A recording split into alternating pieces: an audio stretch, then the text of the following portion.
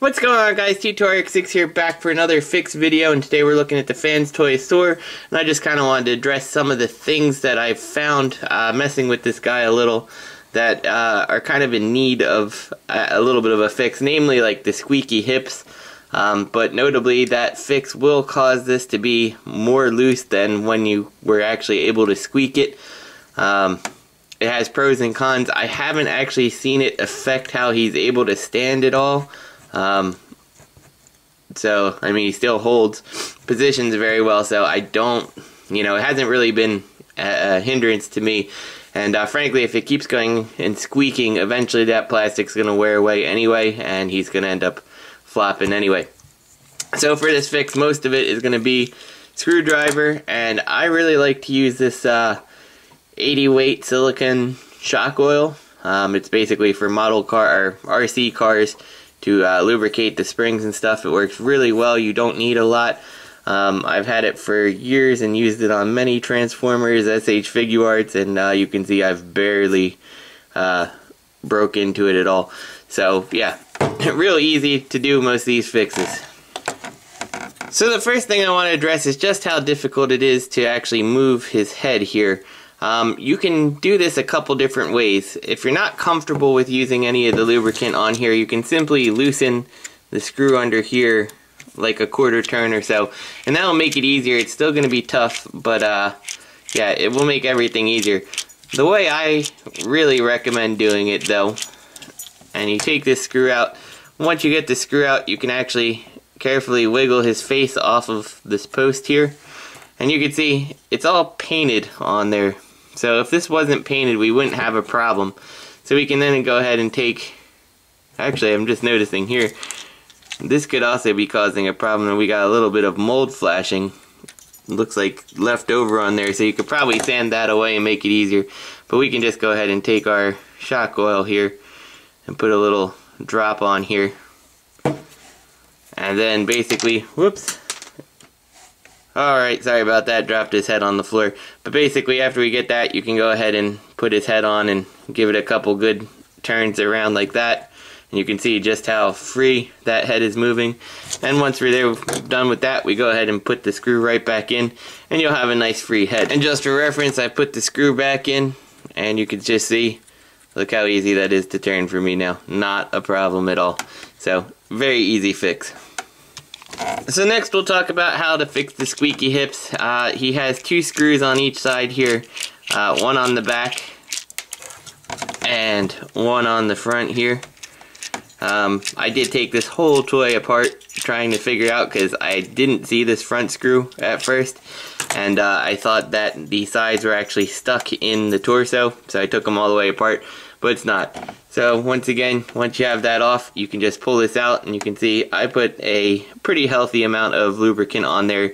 You can probably get away with less. I just didn't want to hear the squeak at all. But basically lubricate that pole and this hole, and reattach everything, and there'll be that squeak taken care of. Now before I go on to the next part, I know I'm gonna get someone asking, can I use WD-40 as opposed to like the silicone shock oil? You probably can.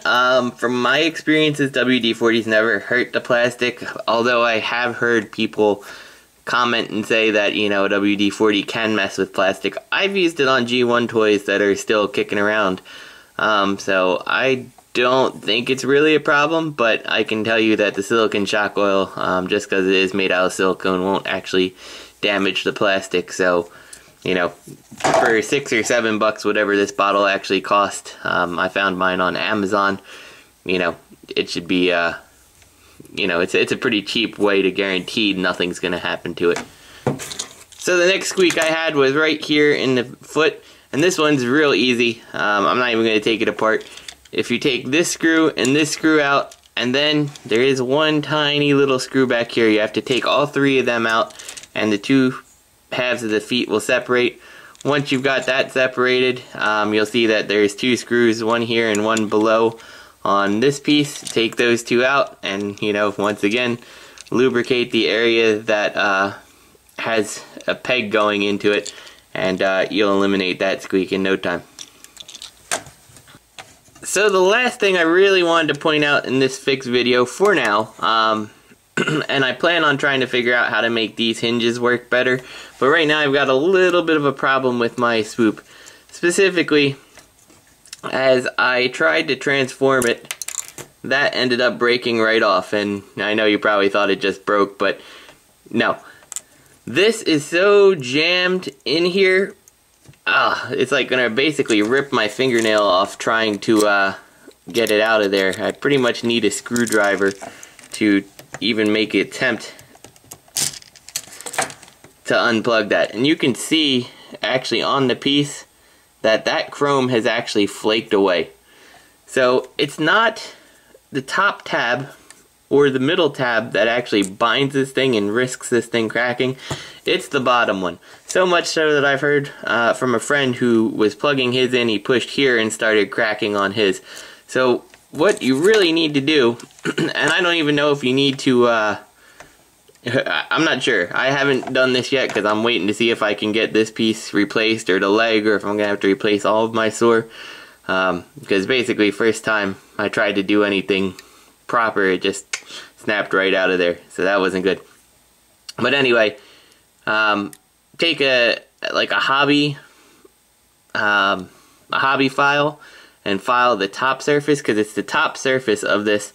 It's going to be hard to see, but if you can kind of get in there, it's the top surface that actually catches on the top of the leg. So either file this one or file this hole up here a little bit, or, and I don't really think that it's a very important piece, I might end up, if this still causes resistance, I might end up with either this one or the replacement, whatever ends up happening, flat out filing this this tab off, because it's not really important in the grand scheme of things, and it's just very, very scary. I don't want to push the leg past this, because I'm afraid something's going to break on this one too, and in the event I only get a replacement piece, I don't want to risk breaking this one. And because it gets jammed in there the same way that this one did. So that's what I have for fixes for now. Like I said, there is things you can do to make this joint mechanism here a bit more loose. The one time I transformed it, I didn't have too big of a problem once I found good places to grip, but when I figure out what is happening with the Swoop leg here, I will certainly let you guys know, and you know, if we have a fixed video for that, I'll be sure to post it. So this is T2RX6. I hope this helps you if you guys picked up Soar, and I'll see you next week.